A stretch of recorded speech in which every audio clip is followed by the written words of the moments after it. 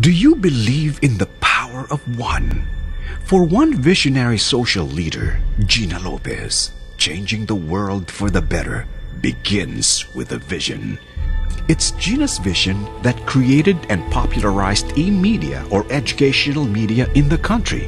By distributing television sets nationwide, Gina made world-class teaching accessible to 14 million school children in nearly 40,000 public elementary schools. Studies have shown us consistently throughout the 15 years of e-media that audiovisuals have a significant impact in the academic comprehension of the kids.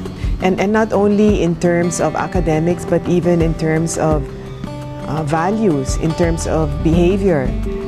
It's a very, very good use of television technology. E-media created award-winning shows which improved learning and instilled values in the hearts of many. It is present even in the conflict-affected communities of Muslim Mindanao. I saw a news item on television where a little girl was beat up continuously by her mother for a period of 2 years, and at the end of the 2 years she died. And I thought at that time that if there was a number that girl could have called or the neighbors could have called, then maybe we could have prevented the death from happening. Yeah, so that's how it started. To protect the Filipino child from maltreatment, Gina created Bantay Bata 163, which to date has received more than 200,000 calls related to child abuse. To heal, educate, and nourish maltreated children, she had the Children's Village built in Bulacan. No less than the United Nations recognized Gina's pioneering works in child care. During natural catastrophes, Gina extends her hands to the needy. Her Sagip Ka Pamilya program is into rescue and relief operations. If we all work together, we will make this country a better place to live in. Mabuhay kayong lahat. It extends livelihood opportunities and development programs to calamity-stricken communities. Despite the odds, Sagip Ka Pamilya brings out the indomitable bayanihan spirit in every Filipino in times of need. Meanwhile, Gina's Bayan Foundation, a social development institution, assists poor families through microfinancing and micro-entrepreneurship. It has generated jobs through trainings and job placements. Raise the level of entrepreneurship para gumaling yung Pinoy sa pagka-negosyo. More importantly, it has strengthened indigent families through values formation. Gina is also an impassioned environmental advocate. She is the spirit behind Bantay Kalikasan, which started the 5 million signature campaign that pushed for the historic passage of the Clean Air Act. She likewise created the prize-winning Bantay Usok and Bantay Bateria projects. Her La Mesa watershed reforestation and rehabilitation program got the support of around 120,000 volunteers. It's really a shining example of what people can do together. Today, Gina is again one with the whole nation as she bravely takes on the challenge of reviving the Pasig River, which is a major tributary of the nerve center of the country.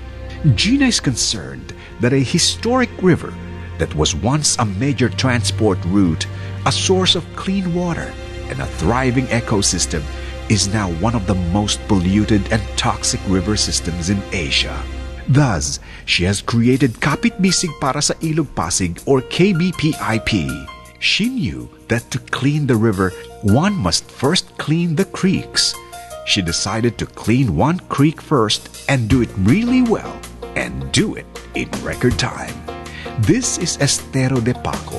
The dramatic success of the cleanup has now led to the cleanups of many other esteros in Metro Manila. The more than 1,000 illegal dwellers were transferred to a model resettlement site in Calauan, Laguna, where they were given decent homes. Gina coordinated so that the site has a school where the children are now winning awards. There is a health center, a livelihood center, a high school, a market, and now on the pipeline, an industrial park which will provide livelihood to the residents. Dapat lahat tayo nagmamahalan para ipakita natin sa buong mundo at sa buong bansa kung paano talagang ang tunang Pinoy. Kaya natin ito? Part of the river effort is a yearly Run for the River, wherein thousands run to signify support for the cause.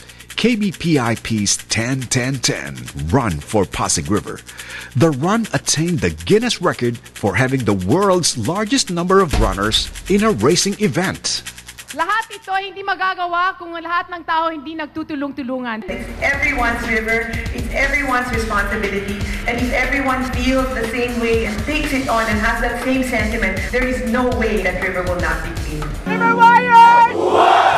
One of the key strategic innovations is the creation of River Warriors, a band of committed individuals who guard the creeks 24/7 to make sure that whatever developments and investments are made will be sustained. Gina is fearless in saying no to mining in Palawan. Gina finds it alarming that for a UN-designated man and biosphere reserve, Palawan is flooded with hundreds of permits that allow mining companies to encroach into the province's protected areas, polluting bodies of water, eradicating vast tracts of forests, and demolishing ancestral lands that the natives need for survival.